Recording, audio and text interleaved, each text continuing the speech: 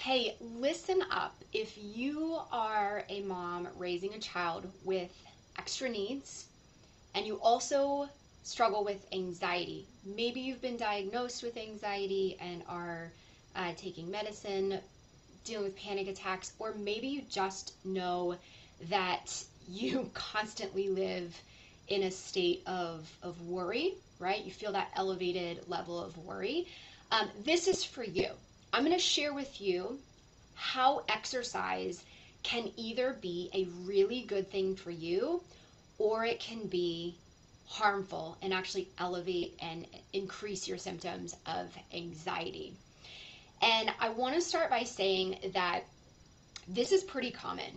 This is pretty common when you have a child with extra needs, especially with more complex medical diagnoses or developmental delays, and you have this sense of uncertainty about your child's future and all these added stressors. It is incredibly common. Like, I can't even believe how, when I started talking to moms about this, how many moms actually struggle with this and are taking medicine to help correct this, because it is incredibly difficult to be worried about your child all the time and uncertain about the future, and it doesn't go away, right? It doesn't go away for us as special needs moms. And so living in that constant state of anxiety, not to mention everything that we've dealt with the last couple years with the pandemic, like things have gotten pretty out of hand, and this is a really hard place to live, right? If you're in this place, like me and many of the other moms, it really has an impact just on your general well-being, your ability to sleep, right? Your ability to think clearly, your ability to make decisions from a place of like sound thinking and not just panic. And if you have dealt with panic attacks, this is really tough to be in situations that might actually be triggers for you.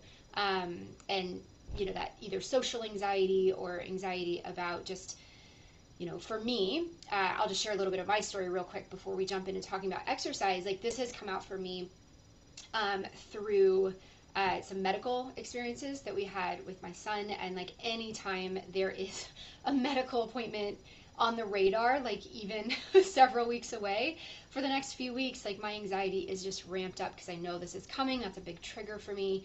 And so when it comes to exercise, right, we know that it is helpful for us to exercise, and there's lots of research on how exercise helps to reduce our stress levels and just for our overall health, right? This is something that we need to do. But as a fitness coach and as somebody who has dealt with anxiety myself, I have seen that exercise can be really beneficial when you have anxiety, or it can actually be harmful and make things worse. And so I want to teach you a couple things today that are going to give you some action steps if you're thinking about starting on an exercise program, or if you are exercising right now and you have anxiety and are still dealing with a lot of these symptoms, ways that maybe you can tweak and modify your exercise program so that it better serves you and your goals, not just physically, but also mentally with anxiety. So I have helped a lot of moms with this. Like I said, my story is I've been in fitness for a very long time. I love high intensity exercise. Like, you would call me like a cardio junkie. I've run marathons. I love aerobics and just that feeling of instant good after a high intensity exercise. But when I was going through my seasons of really high anxiety with my son, and then over the last couple of years that I was dealing with panic attacks, all of a sudden what was happening with me was I would do these workouts and I would feel good for a little bit, but then my anxiety was revved up, and I was having trouble sleeping. I was having trouble like coming down and really regulating my anxiety, and it just wasn't working for me, and I couldn't figure it out until I read some research on this and started talking to other people about this. And the thing is, with anxiety, we really struggle to live in the present moment, right? We're either kind of wrapped up in the future or wrapped up in the past, and being present is very difficult. And so I was going into these high intensity workouts and just almost like trying to escape out of my mind and not paying attention to my body. I ended up like overtraining and hurting myself, and being outside of this realm of tolerance, I would say, was not serving my anxiety. So when it comes to exercise, there's three things that we really need to pay attention to. Number one, is your training helping you to stay grounded? Is your movement helping you stay grounded in the present moment? And this can come down to a couple of things. Like yoga, if you've never tried yoga, this is incredibly beneficial for anxiety, because one of the pillars, the foundational pillars of yoga, is listening and tuning into your body. And I love yoga. I practice yoga and encourage this for moms, just for that practice of mindfulness and embodied movement, where you're teaching your brain to pay attention to how you're feeling, where you're at right now, the environment that you're in, where your body is in space and time. But yoga isn't the only way to actually do that. You can be embodied and really grounded in the present moment no matter what you're doing. If you're going out for a run, often it feels really good to put a podcast in or put music on, or be distracted by something else while we're exercising, especially if you don't really love exercising. It's like, okay, I just don't want to pay attention to how this feels. However, sometimes that can contribute more to anxiety because you're not present with your body. And so you can practice embodied exercise no matter what you're doing. If you're running, that would look like just paying attention to, how am I breathing while I run? Am I taking full deep breaths? Where is my body? How does it feel in my body while I'm running? Feeling the breeze when you're running, feeling your foot strike, and being present in that. So powerful. I love strength training. This is one of my favorites. And as a coach, I actually teach strength training in an embodied way, where while we're doing exercise, we're talking about where we are activating different muscles, right? Can you feel your back? Can you feel your arms? And so I coach this way, and you can do strength training. You can do whatever it is that you want to do for exercise in an embodied way. So this is really one of the most important things when it comes to exercising in a way that is beneficial for anxiety. The second thing, though, is really watching your intensity levels, because if you are prone to panic attacks, actually training at really high intensity levels can trigger that panic anxiety response in your body. Because when we're dealing with anxiety, if you have panic attacks, the things that start to happen is physiologically is that your heart rate starts to speed up, your breath starts to become more shallow.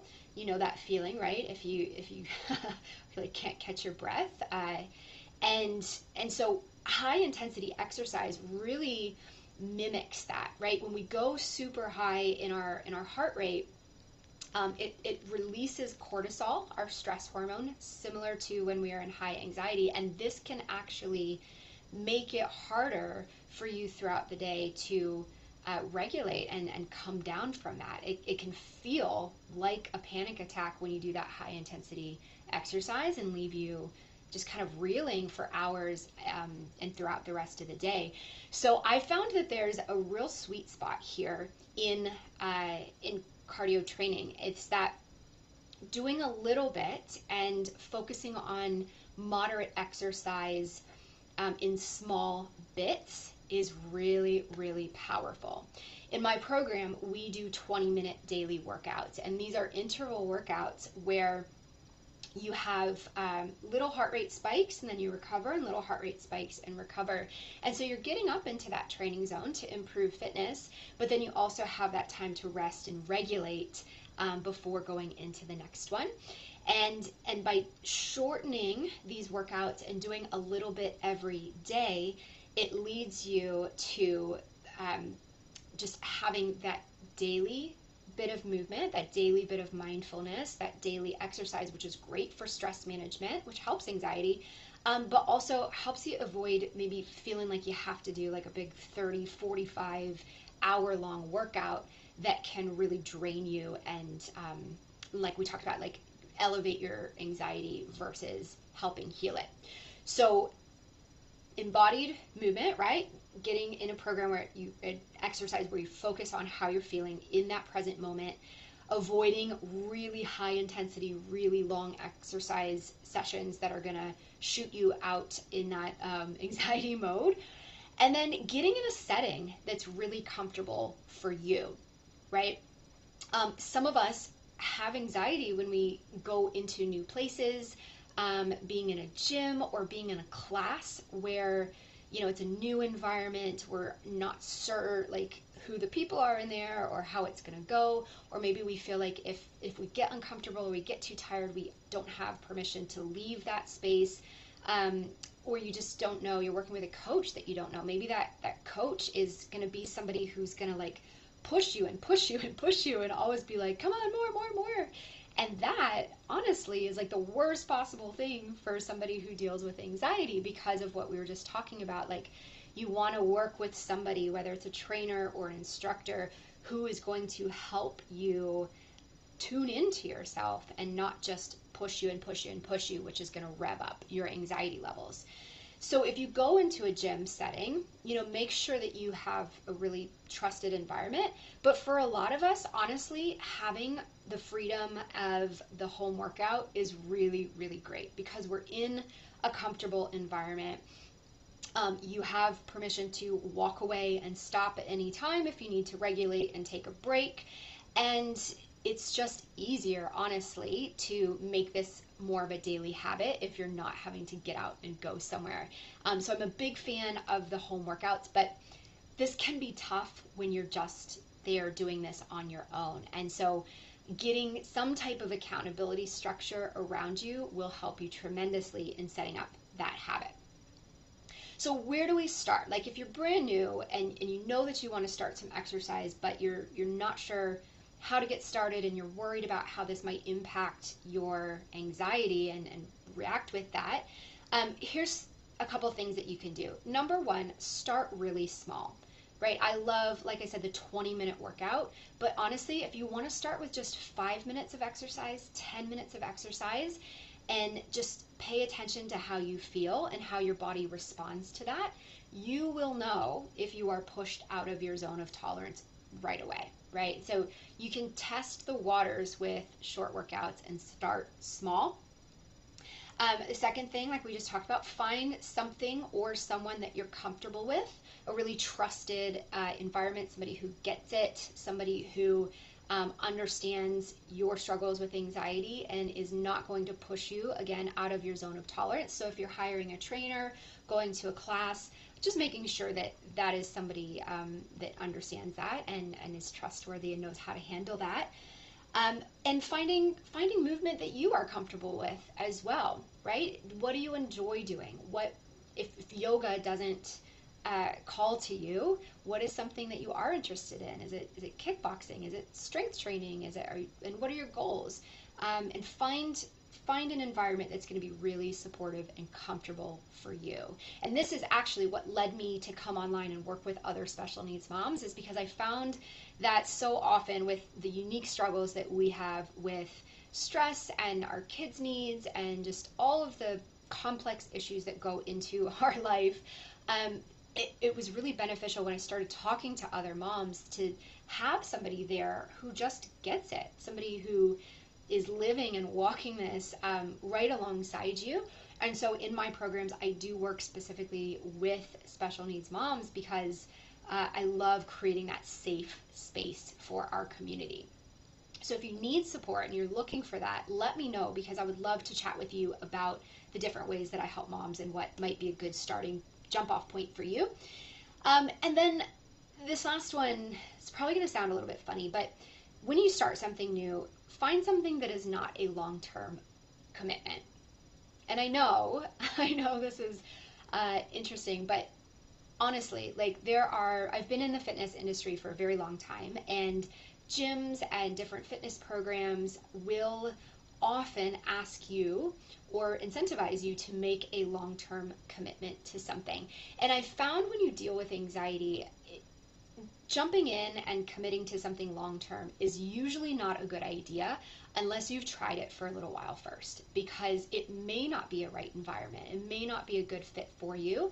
And if it is a triggering environment or just doesn't feel good, you don't want to lock yourself into something long term. So if you're signing up for something online, if you're going to hire, a trainer or a coach or join a gym, stick with that month-to-month option, at least at the beginning, so that you can test the waters and not feel like you are stuck in something that is not the right fit for you.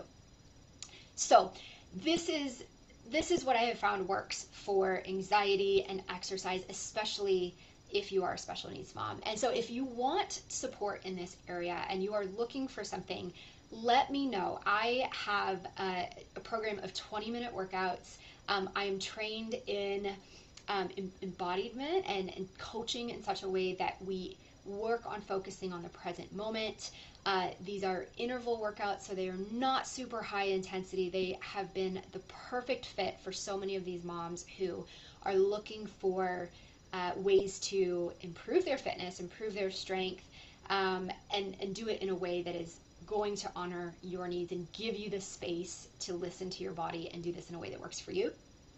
And finally, like, to get connected with other moms, because it's hard to do this alone. It's hard to feel alone, and when you get connected with other moms and have the support of a community that's doing this with you, you will truly be unstoppable. And we believe in supporting each other and uplifting each other, and it is just a really positive, wonderful environment. So we're headed into July really soon, and our July program is going to launch. And if you are interested in trying out some of this, we do no long-term commitment. You can do a month, 2 months, and just see if this might be a good fit for you.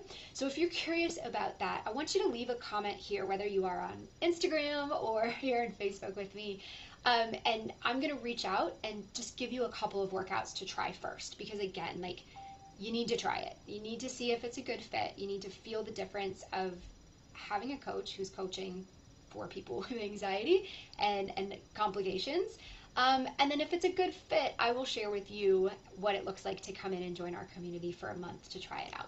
So leave a comment, let me know, and if you have found something else that you are doing that is a great fit for your anxiety, leave a comment here so that we can all know, like, what is working for us, what are you doing that works, and share the knowledge that you have and the experience that you have as well.